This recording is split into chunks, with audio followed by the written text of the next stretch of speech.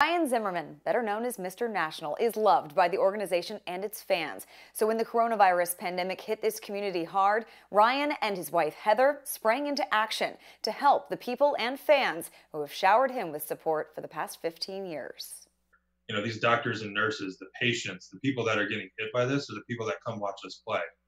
So kind of the overwhelming consensus between all of us was we all wanted to do something. We just needed a way to come together. And I think that's what the Pros for Heroes offers. Ryan Zimmerman and his wife Heather created Pros for Heroes COVID-19 Relief Fund to provide healthcare workers in the Washington, D.C. area with meals after their long shifts and supply them with personal protective equipment, better known as PPE.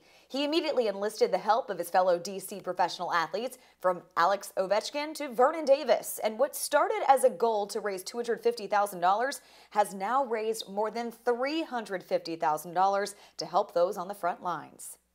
Heather and I have talked about how awesome it's been just to see everyone come together.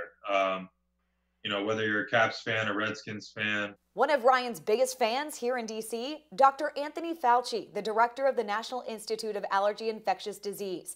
Fauci has made national headlines as he works tirelessly to fight this virus. A D.C. resident for 50 years, Dr. Fauci sat down with Zimmerman via Zoom to talk about this pandemic, how we can get past this, and of course, baseball.